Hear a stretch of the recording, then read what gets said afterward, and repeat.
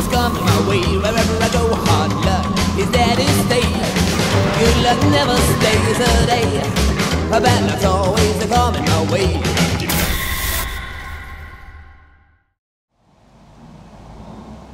For today's Grimm adventure, we find ourselves in Danvers, Massachusetts, visiting the old Danvers Hospital, the old asylum that's here. It's got quite a history, and today we're going to talk about it and explore it. Now, before we get too deep into this video, I want to point out a few different things. The first one being, this is no longer a working hospital here in Danvers. It hasn't been for quite some time. In fact, it stood vacant for quite a few years. But now, today, you can come here and you can rent an apartment here. It's kind of like a high-class apartment building now. But can you imagine living in an old asylum? Well, you can. Aside from being an old hospital, it has a bit of a strange kind of history. It was built in the late 1800s. It was supposedly the inspiration for H.P. Lovecraft's Arkham Asylum, so much so that in the DC universe, Arkham Asylum from, the Joker, it's all based on this place. Also, back whenever it was an abandoned hospital, they filmed the movie Session 9 here. So if you want to see what it looked like before all these people moved in, you got to watch the movie Session 9. Now, we're going to talk about this a little bit later on, but really all that's left from the old asylum today that people are still living in is the main building. More the facade than anything else, even though the walls, the structure is still the same. But if you look over here, you can see that what was known as the bat wings of the hospital, we're going to talk about that too, those are no longer here. Instead, it's these new buildings that they built on property. With that being said, our plan today is to walk the asylum, the halls of the asylum as it stands today, and document it. I really don't think that there's going to be much on the inside from the late 1800s, but we're going to see what's here. But most importantly, we're going to go and check out the old patient cemetery. It's still here back in the woods. And that brings us right back to where we started this video. Almost the same exact shot, but just a little bit closer. You want to go inside, baby girl? Yeah. Let's do it. Now this is beyond beautiful. If you remember the last time we were here, they were completely renovating this place. Yeah, I do remember. It looks a bit different, but beautiful. I bet a lot of these bricks are original.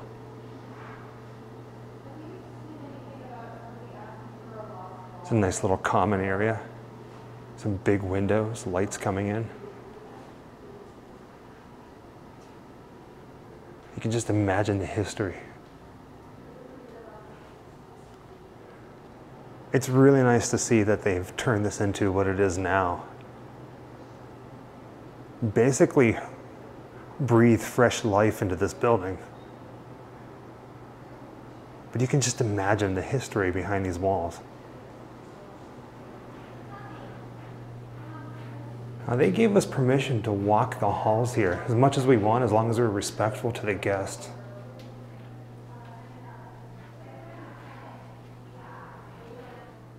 But for the most part, most in the renovations, the original structure, the rooms, the hospital, it's all gone. This is all new.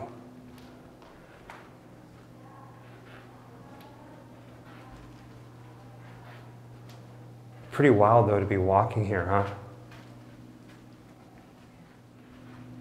I love the shape of the building. It's not traditional. It almost feels like it's still part of the old sanitarium because things were built for necessity, and I've never seen this kind of a walkway separate quite like this, and I'm itching to explore, which we have permission to do. The hallways definitely give off an old asylum vibe, don't they?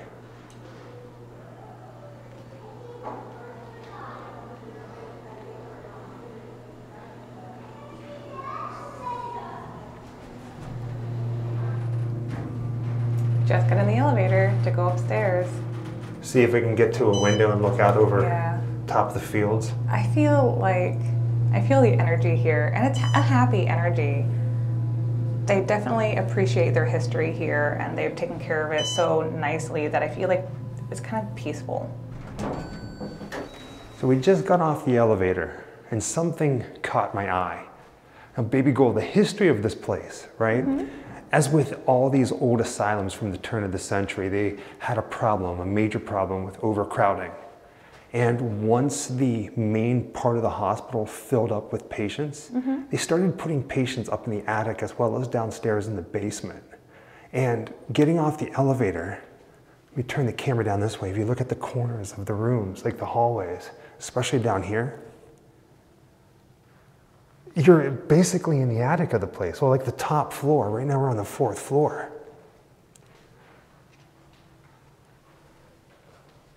But I got chills just thinking about that.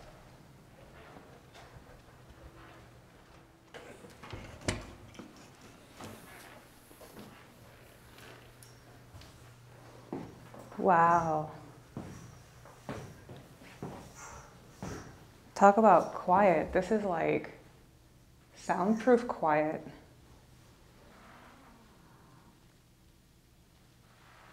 It's a little spooky, if I say so myself. I feel like I'm supposed to whisper. It is so quiet in here.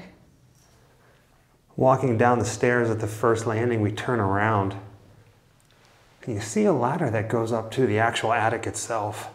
I'm so tempted to go up there, but we can't. Oh, the history of this place. So right now we're on the 3rd floor. Oh, some windows. Forgot this way.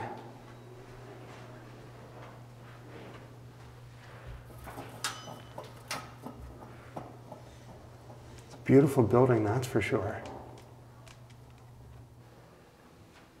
Getting ready to leave the 3rd floor. We come up to the elevators and Jessica asks, wait a second, this place is a lot smaller than I thought it would be. There should be some other like wings to this because it's an old hospital, right? Now this is a great time to talk about this. The original layout, the original design of the Danvers State Hospital was in the shape of a bat, like the wings outspread. Kind of like that a little bit. Yeah, in fact, here's an old picture, an aerial shot of how this building used to look, and you can see the wings coming off to the left and to the right. Now, for the most part, that design is still here. And they did that so each room on each floor would have natural light coming in, so there was nothing blocked. So if we were to keep going down this path, it curves to the right, or it turns to the right, and then it goes straight again, and then it goes to the right, and it goes straight again. And right where we're standing, this is the hub of it. The elevators are in the center of the hospital. And with all the renovations, this is a map of the place. This is how it looks now. So this is the main entrance. This is where we first started the video, on the inside of the video. This is the hallway that we just showed with the windows where I pointed the camera out. And we were standing here, looking down here, and I was talking about if it goes to the right and then it goes straight, it goes to the right again. So the original layout of the building, you see this would be the head of the bat. This is like the shoulders. And then they would have 2 other little areas coming down. Those were the wings. Pretty neat, right? Crazy how things change. See, there's a design for everything. There's a meaning behind the madness. No pun intended. Yeah, it's such a shame that some of the original buildings were lost. They were so beautiful. Now, just to make sure that the wings stop there, we're going to walk down to the end. Oh. And see if it stops.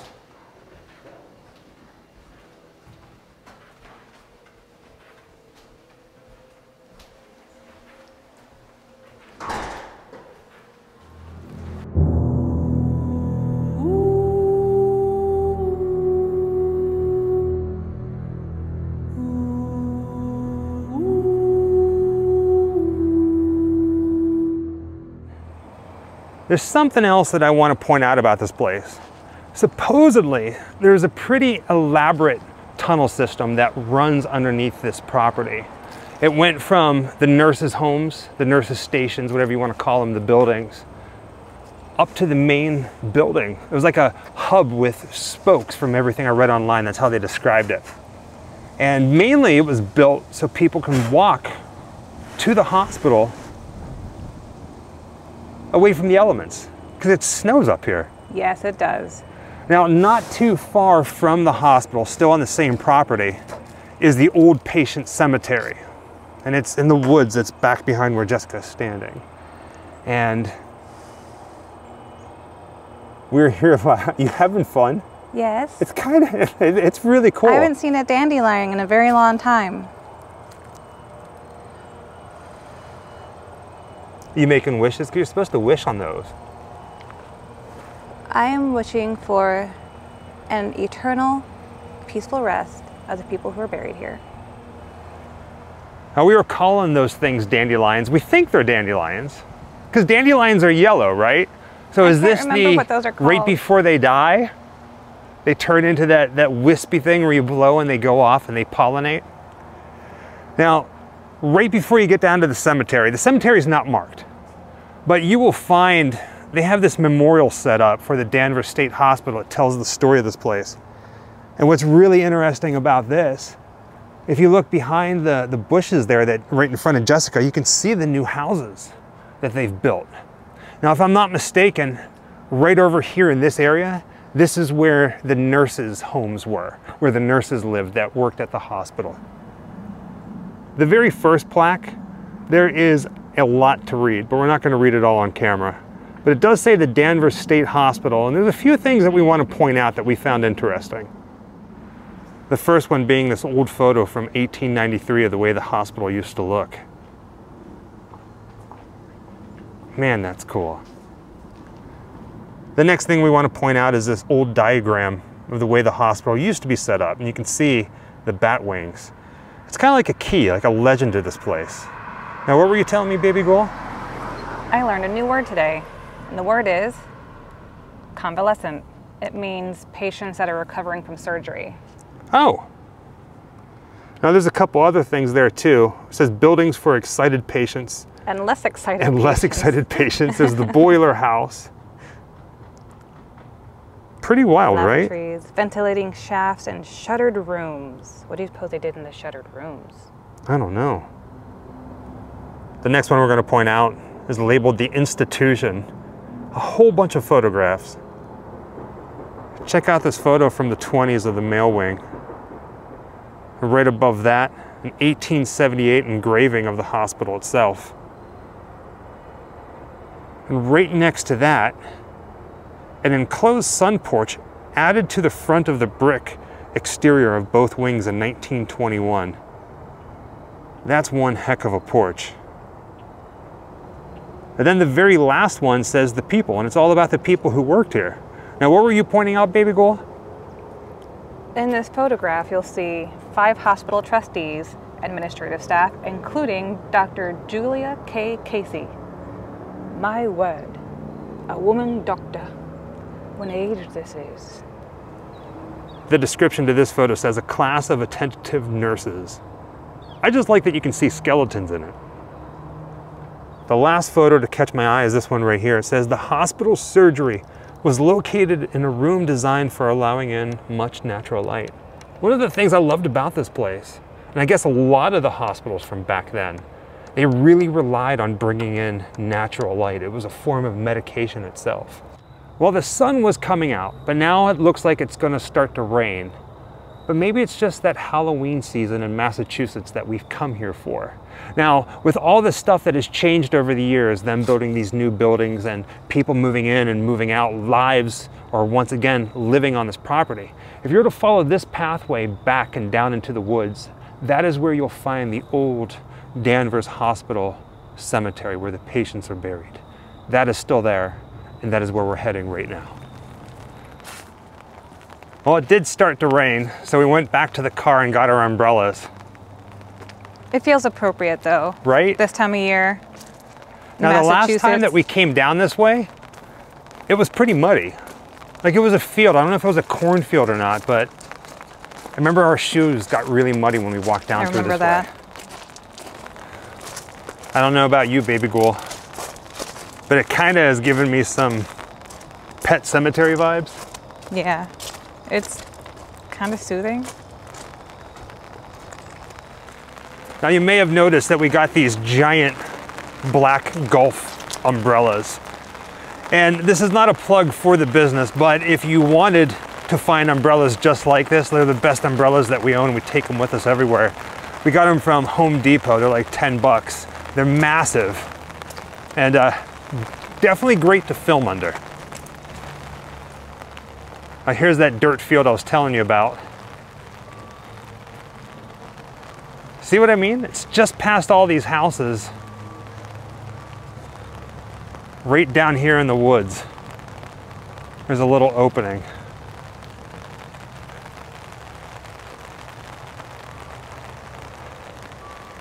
You going in? Mm-hmm. I'm right behind you. I like that it's a little covered with trees. Feels like I'm finding a secret garden.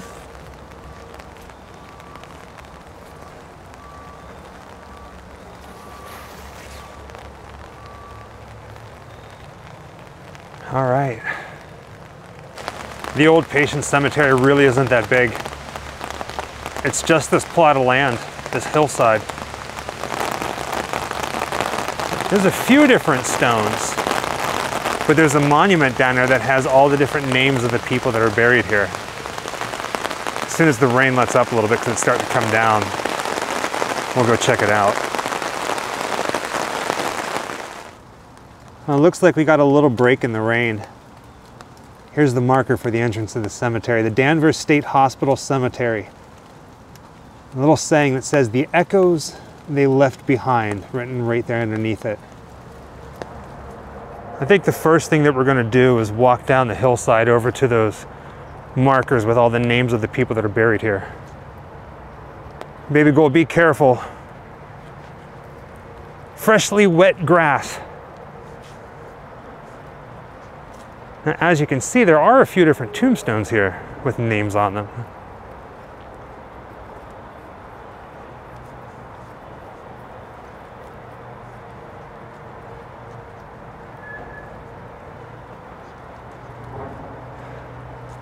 Why does it always seem to rain every time we come up to New England to do these kind of videos? Here's the first of the 3 monuments. It says, "Here rest former patients of Danvers State Hospital. With love, we remember your names. The ex-patients of the Danvers State Memorial Committee, 2002. And there are a ton of names. There's the second monument. That one's filled as well. And here's the last one. About a third of the plaque is filled. Even with all the changes and renovations to the hospital itself, this is nice that this is still here and they pretty much just left it untouched. And that people come still and pay their respects. I see a little pumpkin, a little Halloween mask. It's very sweet. It's really hard to see, but just on the other side of those trees right there is a business park.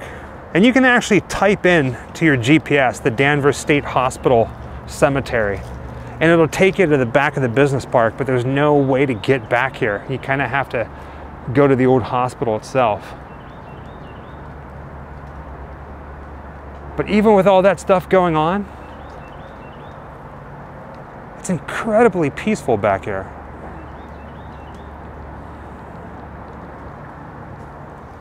Now, throughout the cemetery, there's a bunch of different stone markers. This one here, right at the entrance, has the number 1 on it.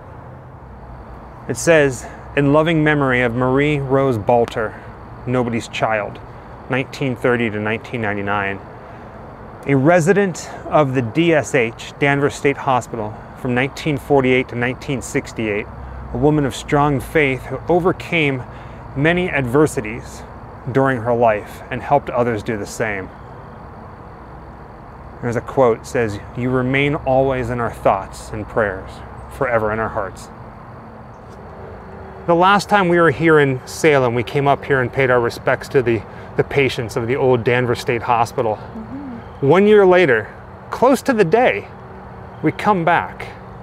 Any thoughts? Like, what are your thoughts standing here in this place, especially after walking through the hospital itself?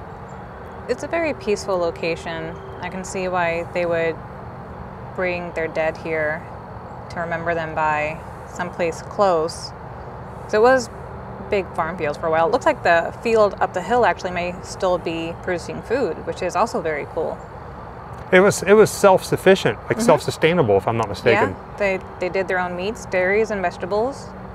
And in a way, it became a big community. And I think there was a lot of love here. A lot of love and care. Oh, the sun's coming back out. How strange is it that it rains, or that it rained when we got here to the cemetery, and only at the cemetery? The trees were thirsty. The trees were thirsty. But they knew that we're coming to pay our respects, here to tell their story in some way, shape, or form. Yeah. And with that being said, thank you for joining us on another Grimm adventure, this time to Danvers, Massachusetts, visiting Danvers State Hospital, which is now an apartment building with people living in it, that has stories just as important as back whenever there used to be patients living here. Until next time, happy Halloween. Wherever I come, bad luck is coming my way. Wherever I go, hard luck is there to stay. Good luck never stays a day. Bad luck's always coming my way.